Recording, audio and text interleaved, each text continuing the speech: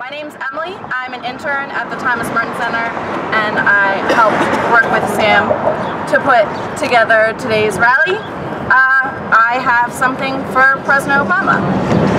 Dear President Obama, as a student at the University of Pittsburgh, I have firsthand experience with It's On Us, your campaign to combat instances of sexual assault on college campuses. In the spring of 2016, our campus was given the honor of hosting Vice President Joe Biden as he toured the country to promote this campaign. I can honestly say that It's On Us has changed the dialogue surrounding sexual assault on Pitt's campus, and I thank you for that.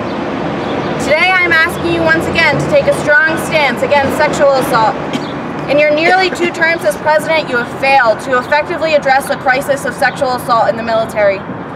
In 2010 alone, over 47,000 sexual assaults were committed against United States service members. That's about 376,000 sexual assaults together in your tenure as Commander-in-Chief. Is that how you would have the nation remember your presidency? Right now, you have the opportunity to leave a legacy of protecting all service members from sexual violence and providing justice for survivors. You stood up for campus sexual assault and told the nation it is on all of us to reject the quiet tolerance of sexual assault and refuse to accept what's unacceptable. Come out in support of the Military Justice Improvement Act and show the world that military sexual assault is unacceptable.